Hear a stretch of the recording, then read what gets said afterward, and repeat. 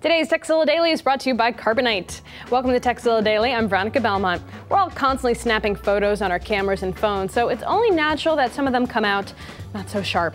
But today, .tech points us to a great portable app called Smart Deblur for Windows. This app does just one thing. It deblurs your photos in a few quick steps. Once you open up the app, no installation required, you can test out on a photo of theirs first before you start working on your own.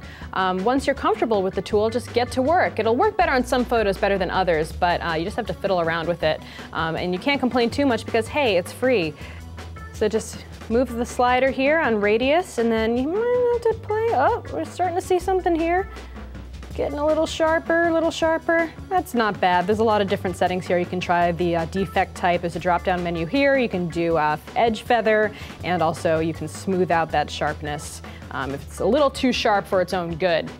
Now, if you've got a tip for us to pass along to the rest of the TZ crew, just email us at tekzilla@revision3.com. And as always, tekzilla.com. It's the place to find more tips, tricks, product reviews, and how-tos. Back up your files. Don't lose your irreplaceable family photos just because you are lazy. With Carbonite Online Backup, you can rest easy knowing that your important files are backed up in the cloud, and you can still be kind of lazy. Carbonite's going to automatically back them up so you don't have to even think about it. Now, they are the better backup plan. Head over to carbonite.com and use the code Tekzilla, and you'll get 2 months free if you decide to buy.